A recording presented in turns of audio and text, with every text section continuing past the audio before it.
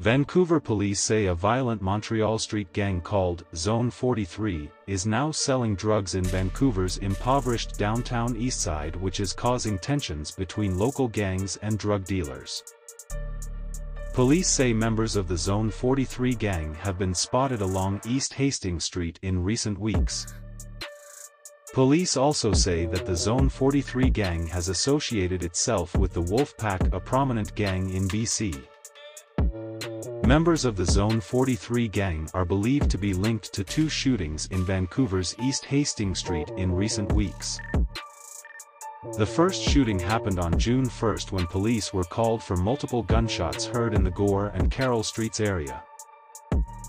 When police arrived, they located a man suffering from multiple gunshot wounds. He was rushed to hospital with serious but non-life-threatening injuries.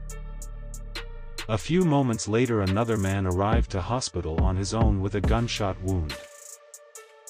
8 people were arrested but later released pending a further investigation.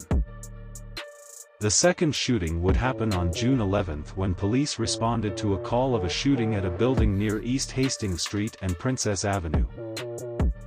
When officers arrived, they located a man in his 30s in critical condition. Another man was later arrested.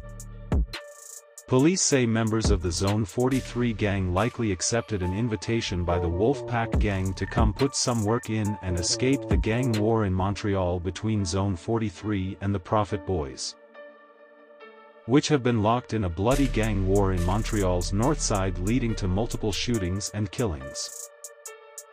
Vancouver police fear this new allegiance between the Wolfpack gang and Zone 43 will lead to an escalation in violence in the downtown eastside, with Zone 43 being more violent and brazen and more likely to shoot first and ask questions later.